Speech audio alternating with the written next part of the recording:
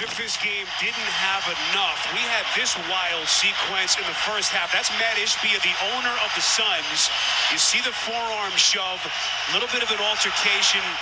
Grant, you just have to wonder now if there will be any ramifications from the league's perspective. We certainly hope not over the next couple of days.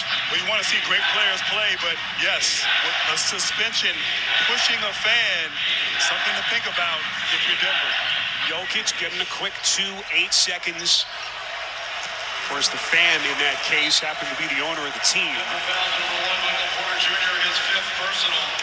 Will there be repercussions? We'll see.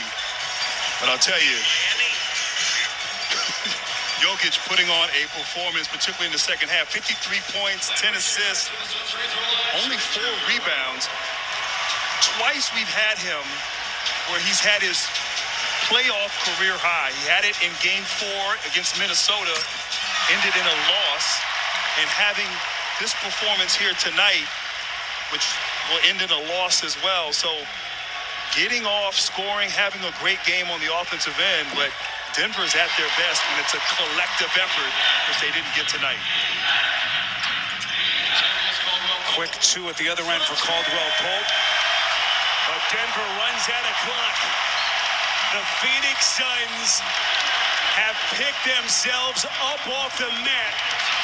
They've tied the series at 2, and it's now a best of 3 as the party heads back to Denver.